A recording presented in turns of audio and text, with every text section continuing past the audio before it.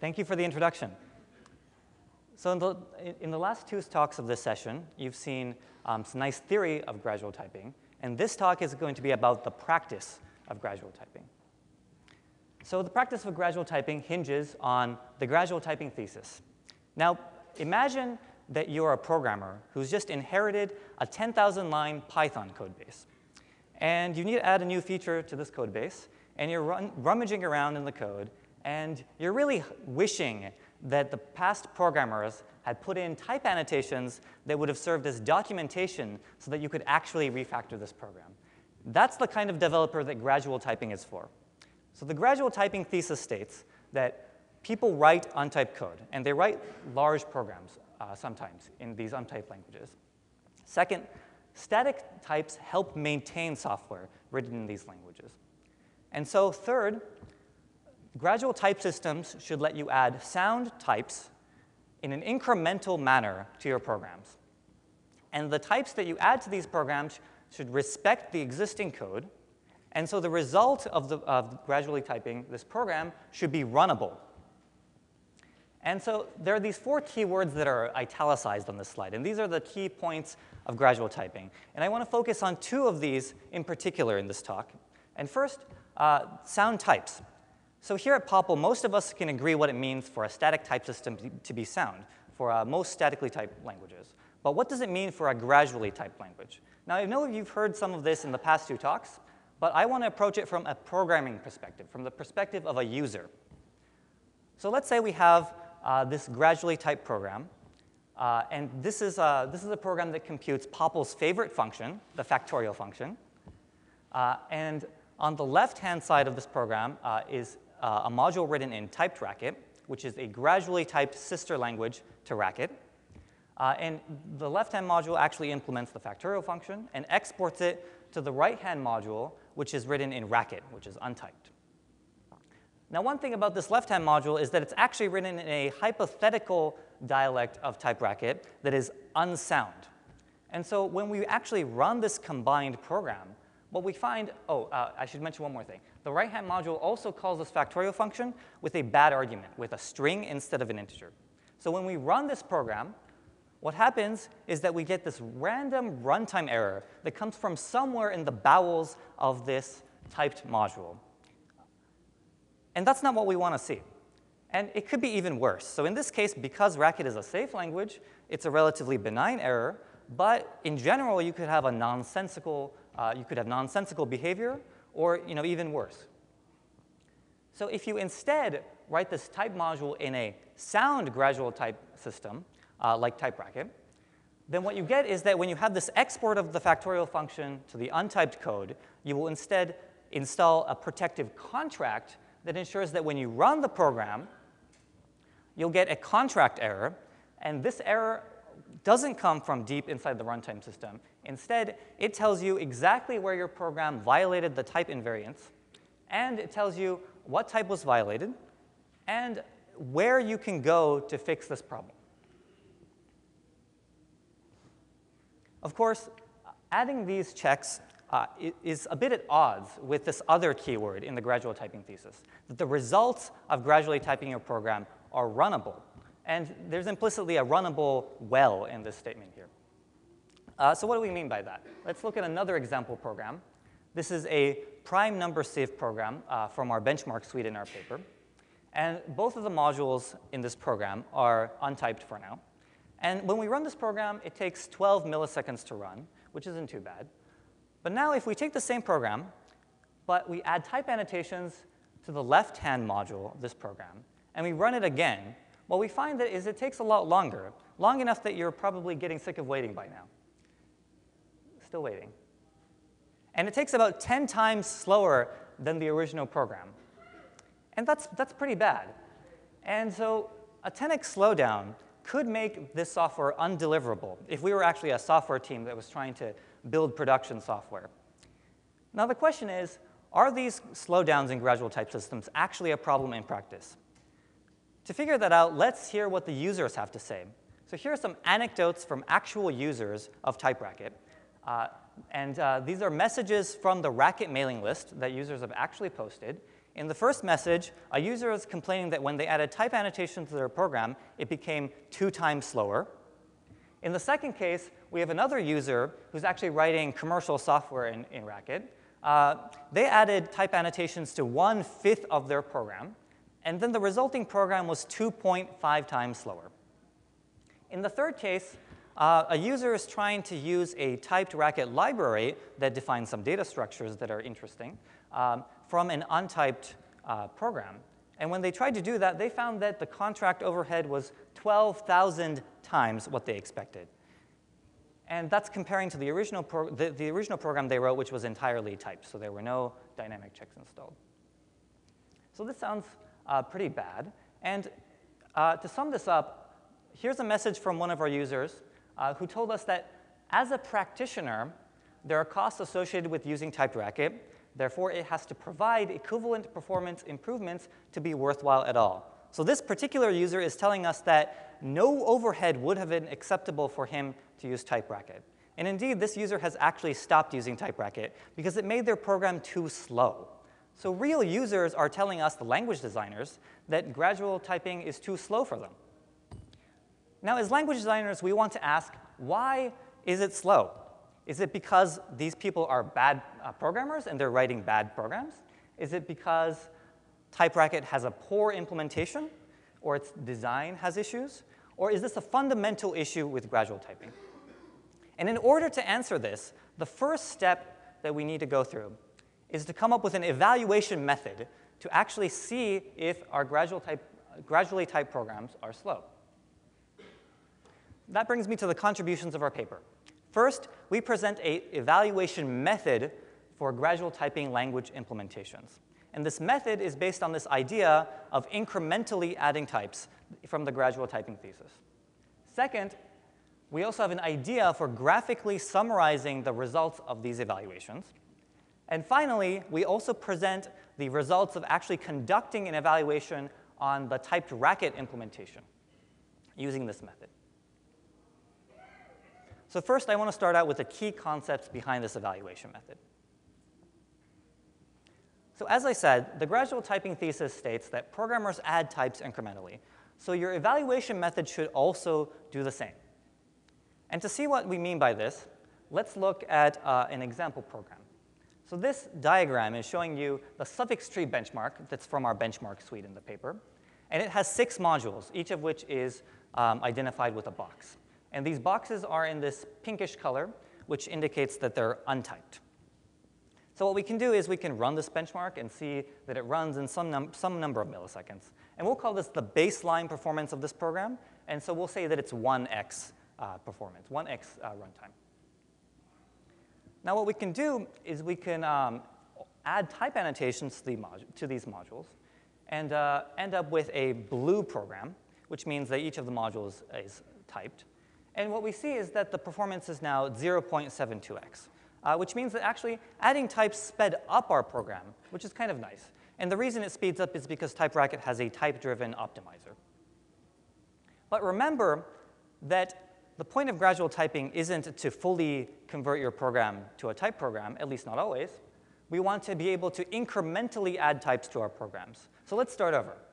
Let's again go to this untyped program, and we'll say it's 1x again. And let's instead start by adding type annotations to a single module in this program. First, we'll add type annotations to this LCS module. And we find that now if we run this particular configuration, the runtime is now 4.4x the baseline, which is pretty bad. But the story gets even worse, actually. If you add type annotations to a single other module, the label module, then you get even worse performance at 90x the baseline.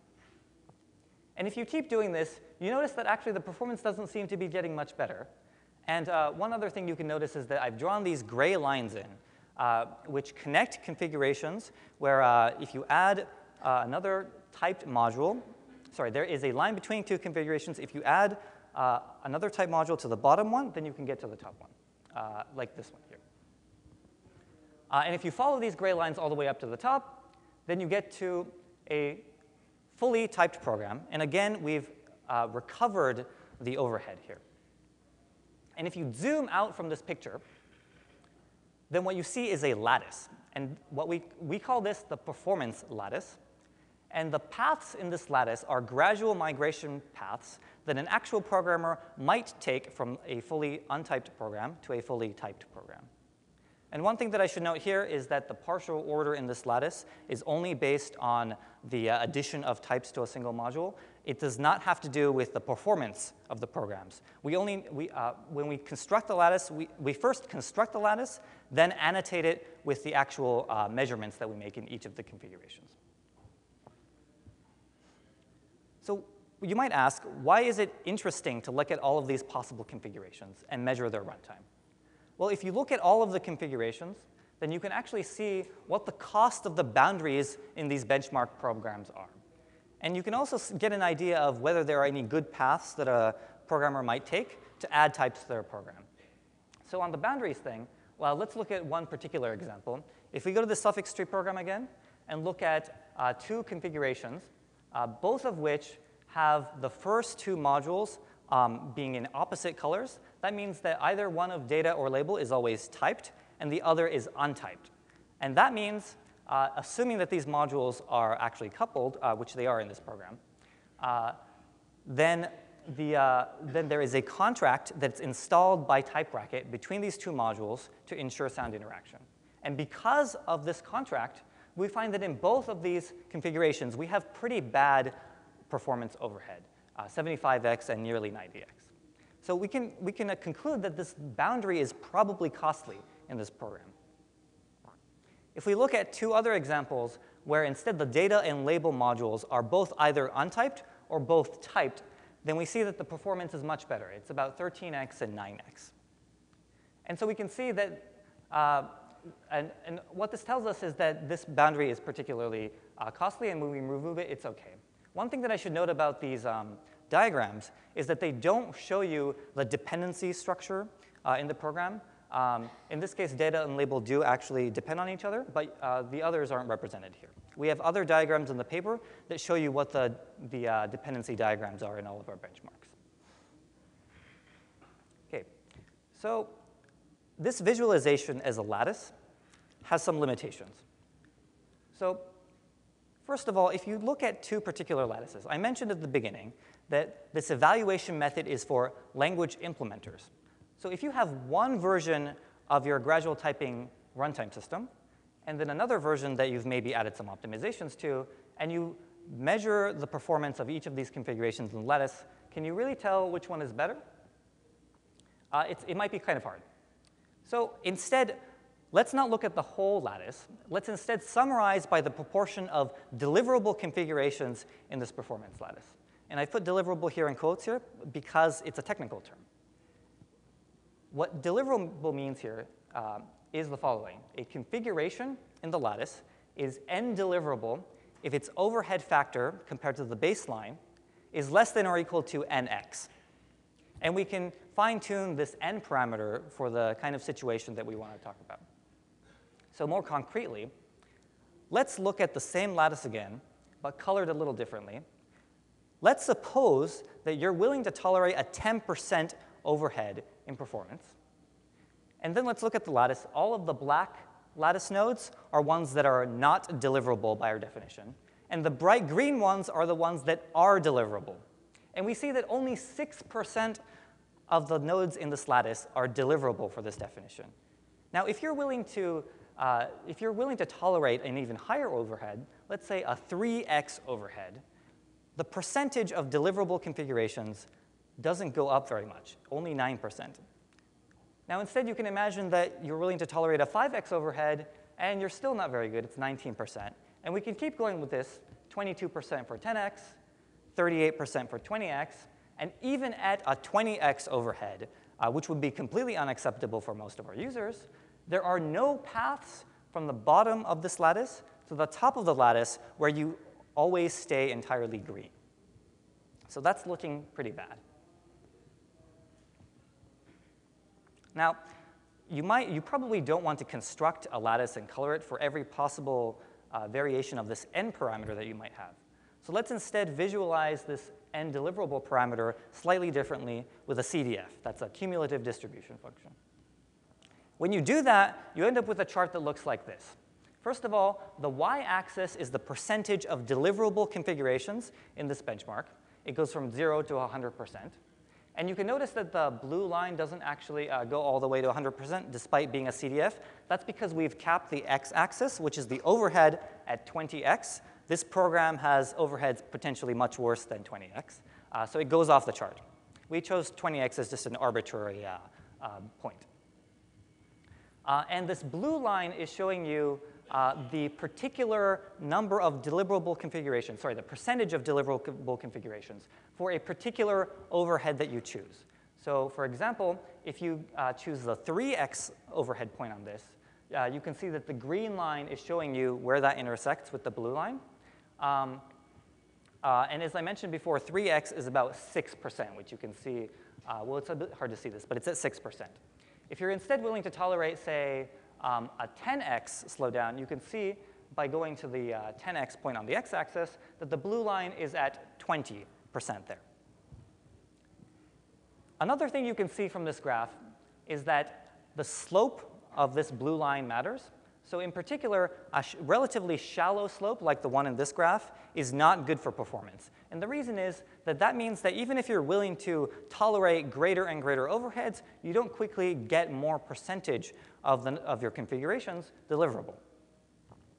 In contrast, let me show you a graph for a different benchmark that we measured. This is the Gregor benchmark, which is a date-time library. And this CDF shows a much steeper slope on the curve, which means that as you are willing to tolerate more overhead, you quickly get more and more of this lattice as deliverable, which is good. And in particular, it only takes up to about 5x or 4x here to get nearly all of the configurations in your lattice deliverable. So basically, to summarize this, shallow slope is bad, steep slope is good. Now going back to this, these lattices, now if you look at these two lattices on the top, and we're asked to compare them, it might be difficult. But if you instead look at two of these n-deliverable CDFs at the bottom, you can tell that on the left, there's a shallower slope, and on the right, the slope moves further to the left. And so the program on the right, sorry, these are two implementations of Racket running the same benchmark. The implementation on the right has a better performance overall because of the slope.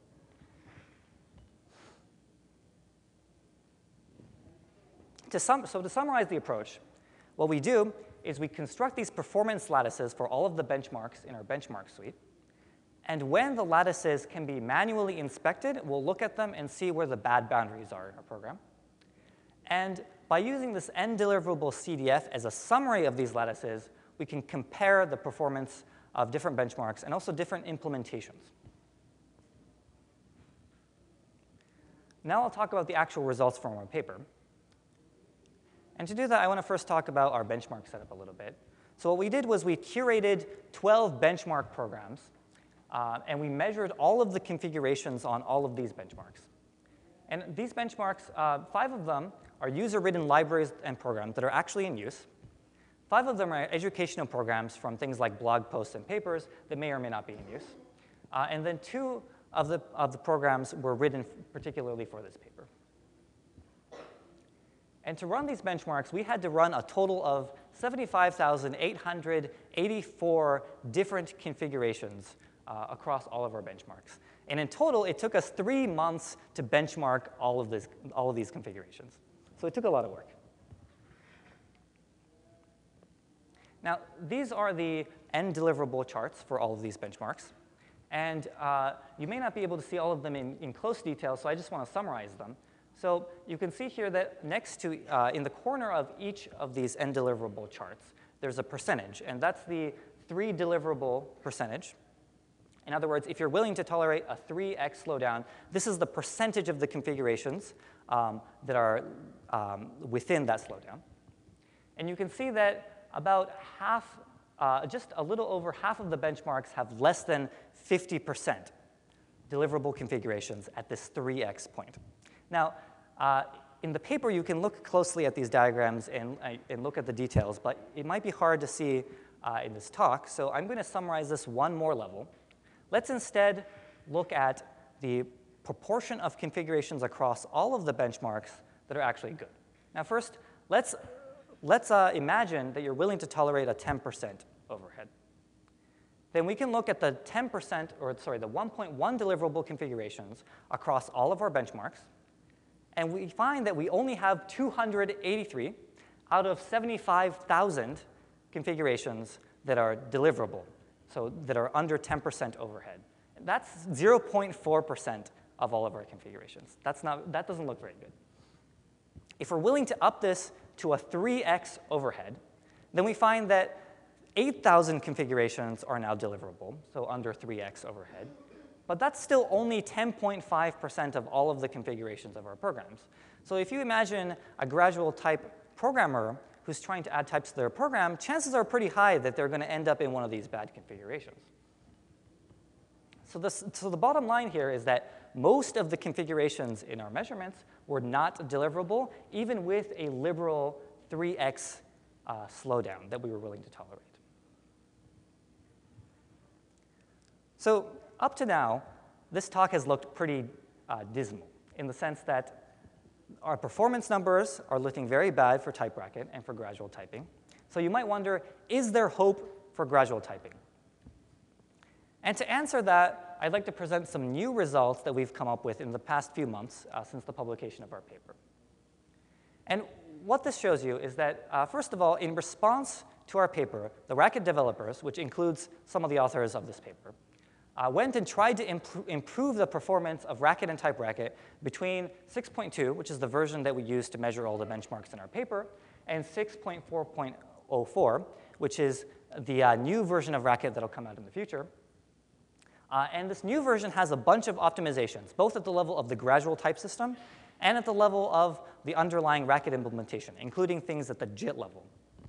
And what you can see here is that if you just look at the 3 deliverable count, it goes from 9% to 19%. So 10% more configurations are now under 3x overhead when they weren't before. And if you look at the slopes of these curves, you can see that the new diagram has a slightly better curve. It's slightly steeper. And if we look at another program, this is the KCFA benchmark, again, we see that the slope has become much steeper, but if we look at the percentage at 3x, the gains are more modest. But the point here is that we've made performance progress, and the nice thing about these charts is that they tell us how much we've improved by adding our optimizations. So because of that, we have some hope for gradual typing. Our first hope is that our evaluation method will help implementations and language designers to make their gradual type systems better. In particular, it will allow them to measure improvements between versions of their gradual type system by comparing this CDF between one version and the next. You can also manually inspect the lattice and see where there are bad configurations to try to ferret out what weaknesses your gradual typing system has. For example, in our paper, we actually present profiling results where we looked at the worst case configurations in our programs. And we were able to identify certain features of the contract system that are costing us in our particular programs. The second hope that we have for gradual typing is from a language user perspective. We want to have tools that let us avoid gradual typing performance pitfalls. And as initial steps for this, Racket comes with a contract profiler, which actually tells you how much of your program runtime is spent using contracts. And we have some results in our paper that uses the contract profiler to give you some information on what contracts are slow. And when you run this profiler, you get a readout like this that tells you, for example, that contracts may take 47% of your runtime or something like that. And that brings me to the end of my talk. So here at the bottom, there's a URL for our paper and data sets that you can download. And thank you for listening.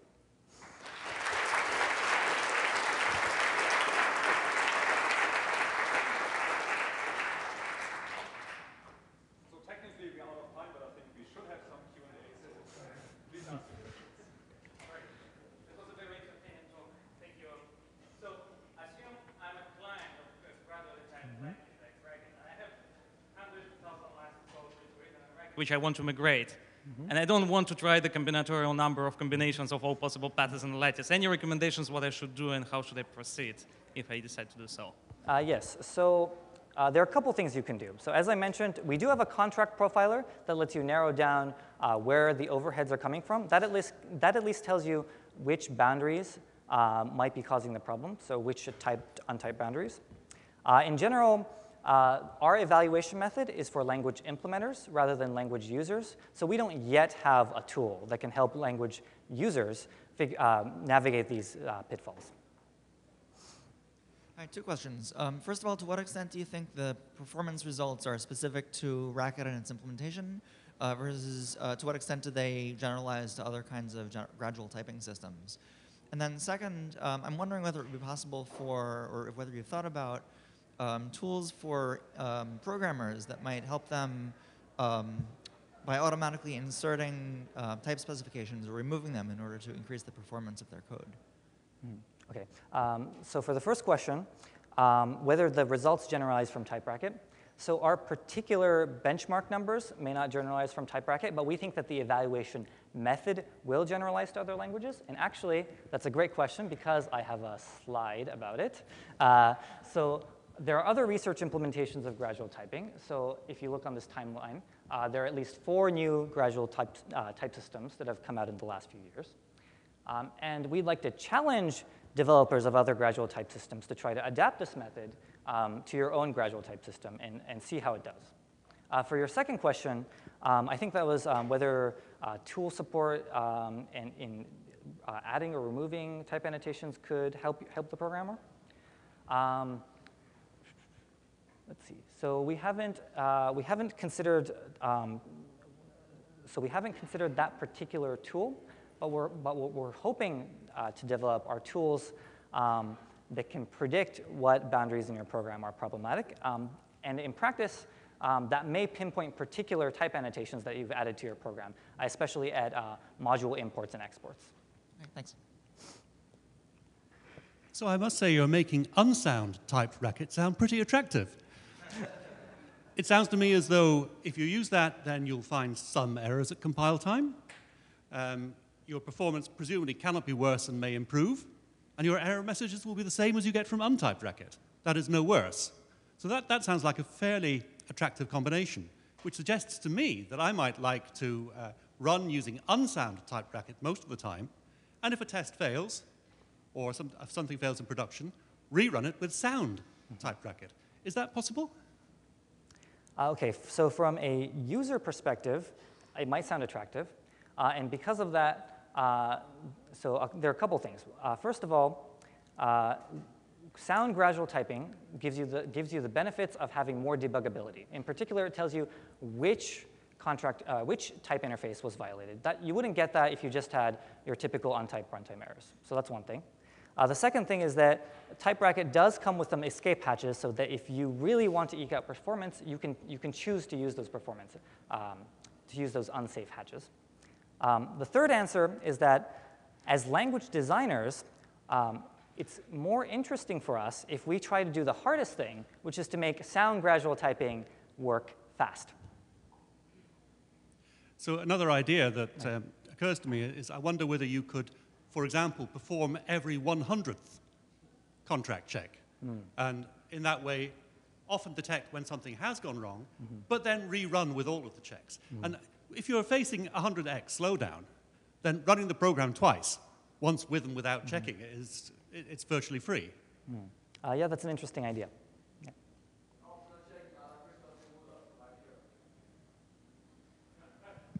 All right, hi. That was a very nice talk. I enjoyed it a lot. I do wonder if you're maybe actually presenting a picture that is too sunny.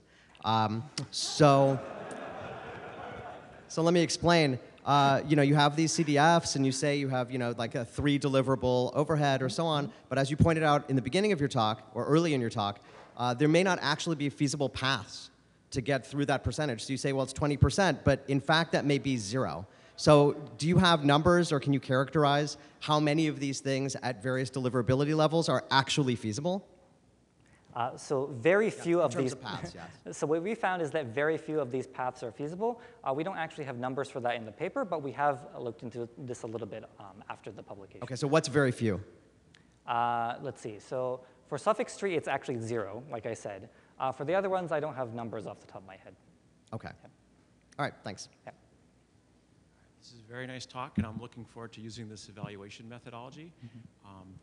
And maybe this is more of a comment than a question, but a key design decision in the implementation of typed racket is to use contracts, and that's a beautiful design decision from a sort of theory point of view, but the contract system is super general. It's way more than what you need for a gradual system, and you pay performance-wise. And so I think a really important piece of future work is understanding how, what are we paying in terms of performance for contracts versus sort of the minimal of what you need. So I'm looking forward, and we're doing some research as well into like if we've got a minimalistic implementation of CAS, what's the overhead there? Yes, I agree. That'd be interesting. Yep. Congratulations on the most beautiful slides I've seen at Popple so far, and people often put attention into them, so well done. Thank you. I don't buy any of this. Right, you've given this number of 3. Oh, I can't afford more than a slowdown of 3. Very often I can afford a slow, your first example was cephaloraceines, which ran in 12 milliseconds. And my 100 times slowdown meant 10 seconds. Oh dear, I can wait 10 seconds. Right, so very often, this is all going to be fine. Only a populist would say that. I think this does point out that if you're really concerned about efficiency, this approach to gradual typing may not be for you.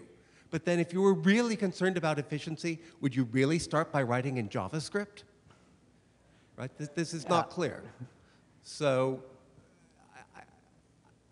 the other way of looking at this, right, is, oh, this stuff runs really slow. This means lots of opportunities to speed it up. Yay.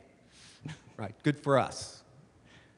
So for us, the answer is that we actually have a production implementation of gradual typing, that's type racket, that people use. And our users are telling us that a 2x slowdown is unacceptable. So regardless of what us language designers here at Popple might think, we do actually, we care about solving these performance overheads. Right, so which proportion of your users tell you that? Sorry? Which proportion?